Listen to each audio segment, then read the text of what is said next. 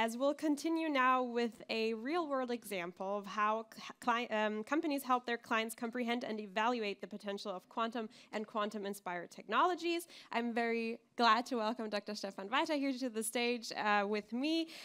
He studied physics both at Würzburg and Stony Brook University, and you have a PhD in theoretical quantum physics, if I'm correct. And yeah, your goal is to empower and support clients in realizing quantum technology's potential, and we're very excited to hear you talk about that today. And with that, you have the floor.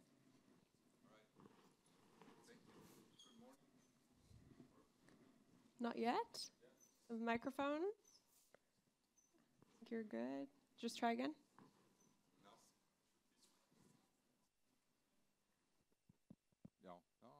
There's something? Yeah, perfect. Yes. Okay, there. perfect. Okay, so good morning also from my side. If you know Fujitsu and if you have been attending the last Bitcoin Quantum Summits, you might wonder, Fujitsu and quantum? I know them for digital and linear. Yes, that's right. Until recently. So my name is Stefan Walter. I'm a quantum physicist myself. And that's why I'm also very excited to share with you today our strategy and undertakings in quantum computing. And since you also already know us from our quantum-inspired technology, I will also highlight some very recent achievements and successes with this technology, digital annealer. So Fujitsu has its roots in technology, and innovation is in our DNA. However, we do not want to do technology and innovation just for the sake of technology innovation. What we really want to do is contribute to end-to-end solutions and applications for our customers.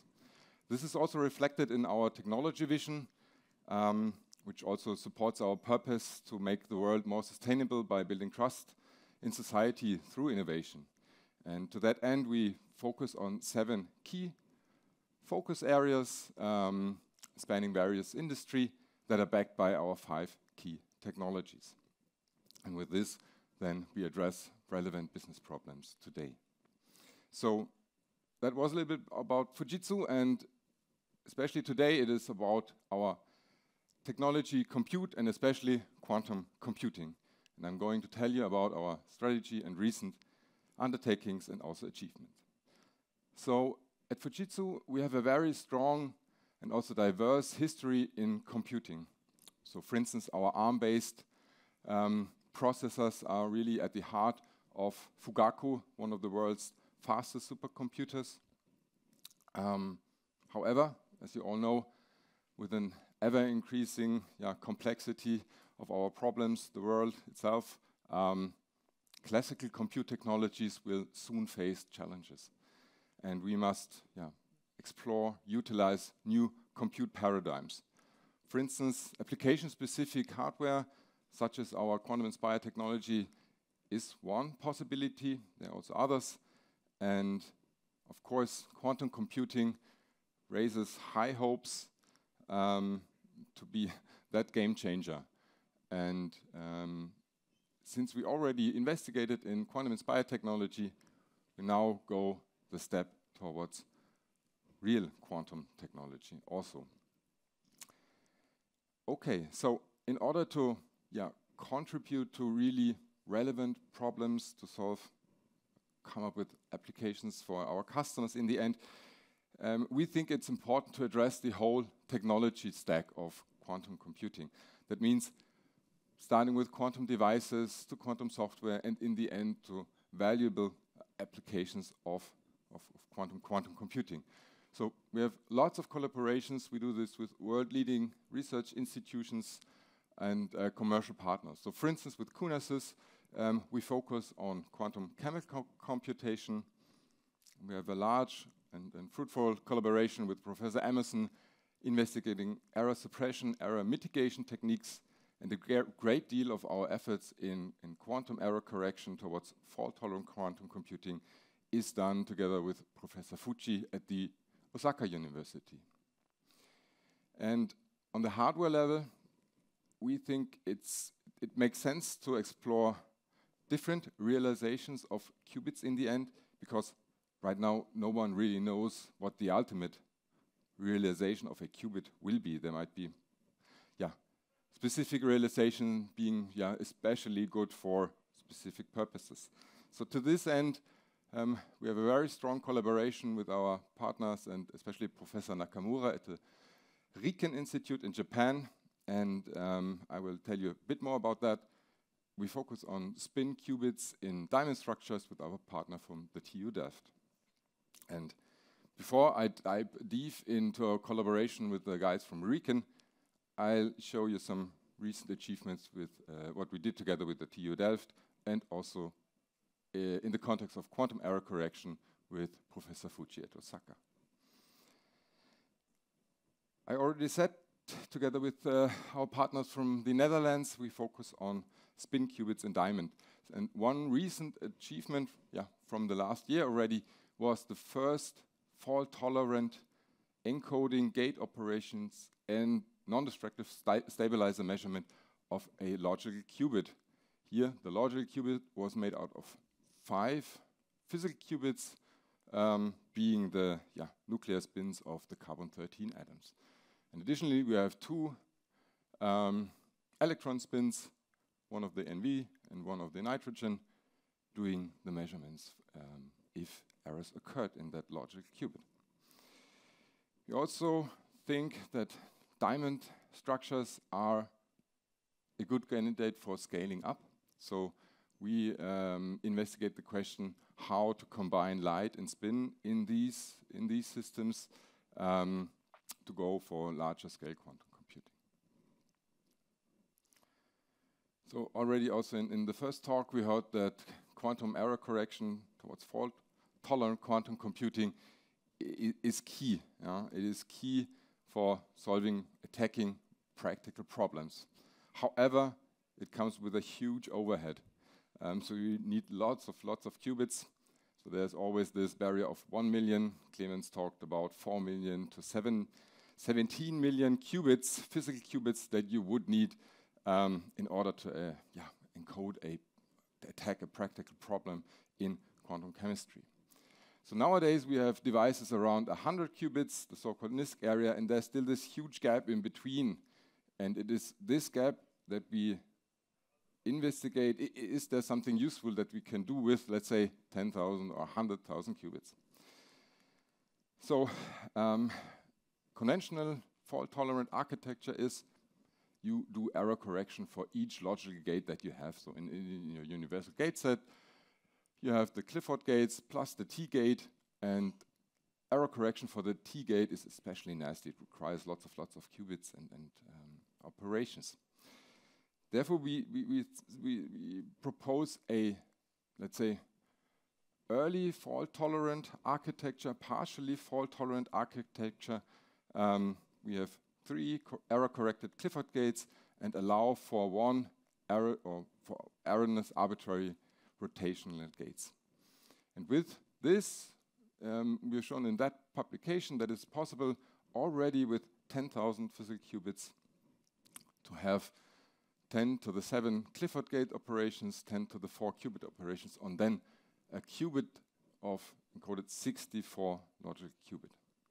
So that is already quite nice that with these insights you can already do something with lower qubit numbers. Still not that much that Clemens would need in order to do his simulations, but step by step. All right, so error correction is important. And now, what are the demands for the hardware, for the chip design, etc.? And if then we talk about superconducting qubits, as we investigate with our partners at RIKEN, the way to go is the surface code. And very, very crudely speaking, all the surface code needs is qubits arranged in an array. You need nearest neighbor coupling and the ability to read out and control your qubits. That could be done easily for the qubits around the edges of your chip. However, how do you address the qubits in the center of the chip? So that's the question. Of course, there's a way out. There's a traditional flip chip architecture where you come from the top with another chip. However, the wire bonding to the edges of the chip then does not scale very much. And you induce lots of wires on your chip, additional wires. You have fields that you do not actually want. You induce crosstalk. that messes up your qubit coherence computation, etc. And then this is then what we do differently with our architecture together with RIKEN. So here's a schematic of it. What we have is a 2D integrated superconducting chip with the qubits on top, with readout resonators, etc. And now we do the wiring from the bottom of the chip. So this is different. So we do not have the wire bonding to the edges that induces wires, etc. So we really come from the back of the chip with coaxial cables. And here it is actually. Right now we have 64 qubits, which were developed together with our partners at RIKEN. Some of you might already have seen the chip through the microscope at our booth. If not, please go take a look. Looks quite nice. So it's 2x2 chip. You can already see with your eye, and then the microscope you can zoom in a little bit. Okay, so with this architecture and this technique from contacting your qubits, your readout resonators, etc. from the back, you might imagine that scaling up could be done very easily and efficiently by just tiling these basic units together. So this gives you this enhanced scalability without actually changing your chip design. And you reduce crosstalk due to the contacts with coaxial cables. So if we zoom in a little bit and have a look at what our qubits look like in that unit cell of 4 qubits, we have 4 transmon qubits here with a Josephson junction that you can see in white here. Here's some nice zoom-in pictures. Each qubit has its own readout resonator. They are all coupled to one common readout port in the middle here, also contacted from the back of the chip, and coupled to the readout resonators via this Purcell filter line here, which allows for very, very fast and minimal perturbing readout of the qubits. They are capacitively coupled via this capacitor here. Okay, so if you want to do qubit control, that's, I guess, no big secret in this realization of qubits. 1 qubit gates are done with Rabi oscillations. 2 qubit gates here in the case of fixed frequency qubits that are dispersively coupled via this capacitor. This so-called cross resonance gate is the way to go. It is actually up to some 1 qubit rotations similar to AC NOT gate. You have, as I said, very, very fast gates. So 1 qubit rotations can be done on the order of 10 nanoseconds, 2 qubit gates around 100, 150 nanoseconds. And the lifetime of our qubits right now are, let's say, on the order of 30 microseconds. So that's both for T1 and T2 relaxation times. Okay, so where do we go from here? It is 2013. We have this 64-qubit chip here already. It will be announced also very soon. And very soon means you do not have to wait until Christmas for that present, but very, very soon, a couple of weeks. And where do we go from here? It is scaling up, see if we can do this tiling, go to higher qubit numbers, and then explore that partially fault-tolerant quantum architecture. So taking the theory idea to the chip and see if we can really do that. Meanwhile, we also have, based on our HPC ARM technology, a quantum computer simulator, a quantum circuit simulating machine, which right now is capable of simulating quantum circuits with up to 40 qubits very, very fast. Okay, so what do we right now? So we all know with 64 qubits you won't change the world. We are also very down to earth at Fujitsu, and we won't solve any practical problems right now with that technology.